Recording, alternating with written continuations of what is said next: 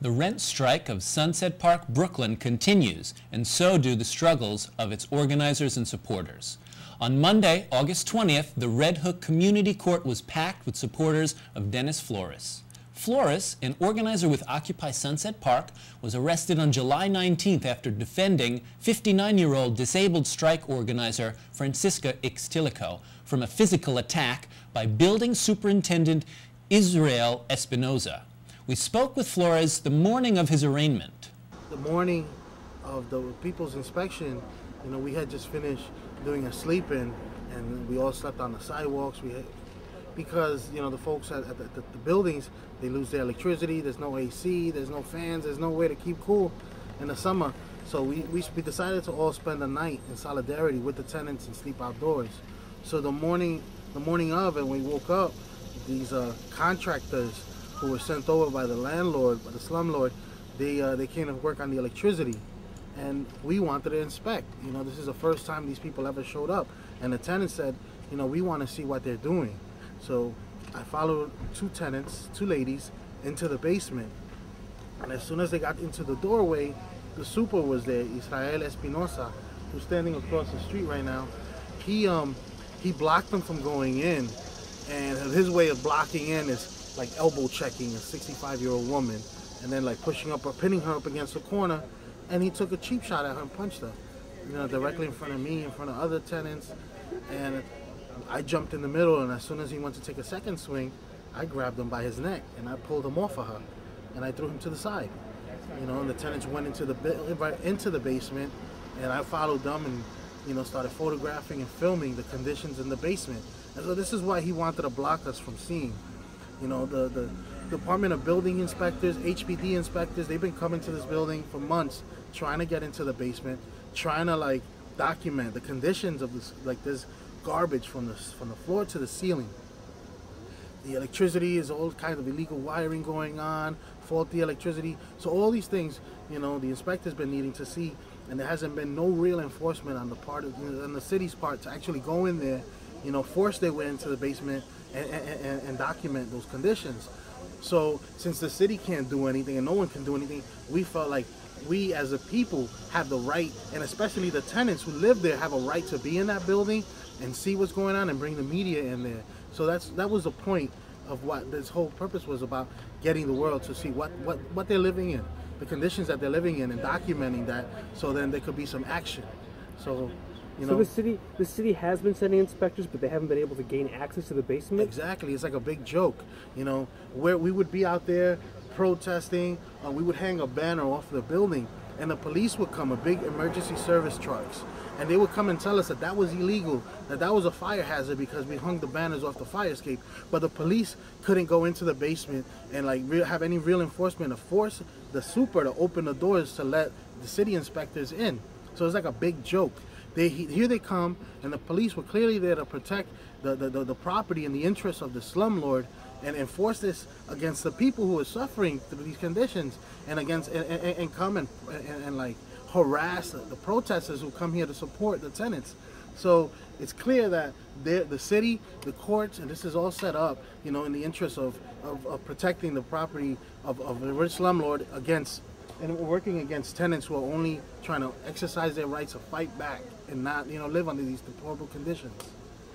So now, we've seen the tape where first you're giving your testimony to the police, and the next thing we know, they're bringing you out of the building. Mm-hmm. You've been in front of the building.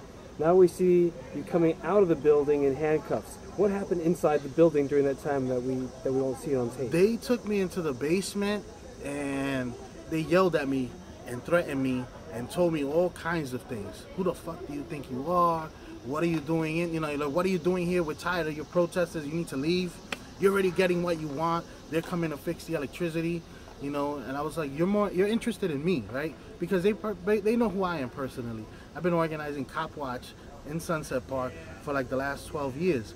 So these cops personally know who I am. I've documented them, doing all kinds of abuse throughout the years, and they know me, and their focus was on arresting me. It's like, oh, now we got him finally. And here's this older woman who just got assaulted, who's being taken out of there in a stretcher, and they could care less about her. When I told them, why don't you not focusing on what happened to her? How come the super's not being arrested for assaulting her, and why is the focus on me? And they're like, we don't care about this bitch. Just like that. They said, we don't care about this bitch. She didn't get hit. Nobody assaulted her. Nothing happened. And it was just clearly they could care less. They just wanted to blame me for something, pin something on me. So while I was... Did these cops not just see her come out on a stretcher? No, they saw it. They just chose to ignore it, you know? And it was just like a half an hour of just me being threatened, being provoked, and I had to just... Basically, I saw that I was, you know, overpowered. There was too many of them. There's nothing I was going to do. I'm away from the public side. So my position was just to stay like a monk and just like not respond, not react. They were looking for reasons, trying to like provoke me into like getting into a situation with them. And it was clearly to assault me and attack me while I was away from the public. And because I didn't feed into that, and I didn't even bother talking to them after a while, you know, they didn't get the reaction that they wanted. So as they were going to try to take me out of the building, protesters saw what was going on and started yelling and chanting, and that's when the cops were afraid to take me out of the building by myself, and they then decided to arrest the super, so so not to create a scene and act as if they're being fair somehow, you know. So since then, they have not, you know, they've pressed charges on myself for assaulting the super. They arrested the super without my consent. They're saying, like, you know, they're pressing charges on my behalf to the super, which I'm here to say that I'm not pressing charges on the super. I'm not here. I don't call the police. I don't work with police. I don't cooperate or participate. You know what I'm saying? Remember, I call the police, the cops come and arrest us and you know, try to find a way to blame us somehow. So clearly working with the police does not work or benefit us. So I'm here to denounce that today. And also, you know, it's hypocritical that, you know, they arrest me, and the charges that they put on the super, it wasn't for assaulting Francisca, who clearly was put in the hospital with cerebral bleeding, and she clearly did not get the type of protection that she deserves from the police department, which we expect. There was no order of protection. They didn't press the right charges on this guy, and he's walking around continuing to harass the tenants. And, you know what I'm saying, police ain't doing their job, nor is the district attorney's office. Have any of the Red Strikers pressed charges against the super? Yes, Francisca has pressed charges. She has met with the district attorney's office twice. She has a lawyer. They brought medical records to the district attorney, and still no action is done. The last time we did this with the tenants, the judge was like, all right, all of you are here for this case. This case is going to go first. And also, she really told the owner who was at the last court hearing. The foreclosure hearing. Yeah, the foreclosure hearing. She told him, like, do you see how many people are here? Like, she, like, berated him, you know? And it was really interesting because a lot of the other people that were there were also for different, like, other landlords. And we were like, this is what happens when you don't take care of your building. You know, this is what happens when you mistreat the confidence, you know? Both Flores and Espinoza were charged with assault at the turbulent hearing at which some supporters were ejected from the courtroom. Espinoza was served with an order of protection and can no longer live at the house. Tenants were jubilant, saying that this means an end to Espinoza's harassment of them. Rent strikers also packed the court on August 3rd at a hearing concerning the foreclosure of the building. We spoke with them outside the Kings County Civil Court. And we're hoping that we will get a receiver and we no longer have to deal with Orazio Petito. That is what we are hoping. That's what we are here. We also want the judge to see that we don't want just any other landlord to come in here with the intentions of pushing people out. So we're trying to voice as hard as we can to let them know that we want real change, real change.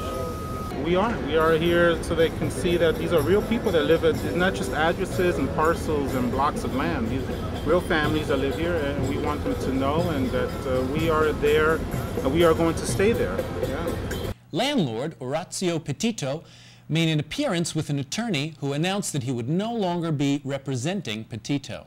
The proposed new receivers of the building had not completed necessary paperwork, and the transfer was delayed.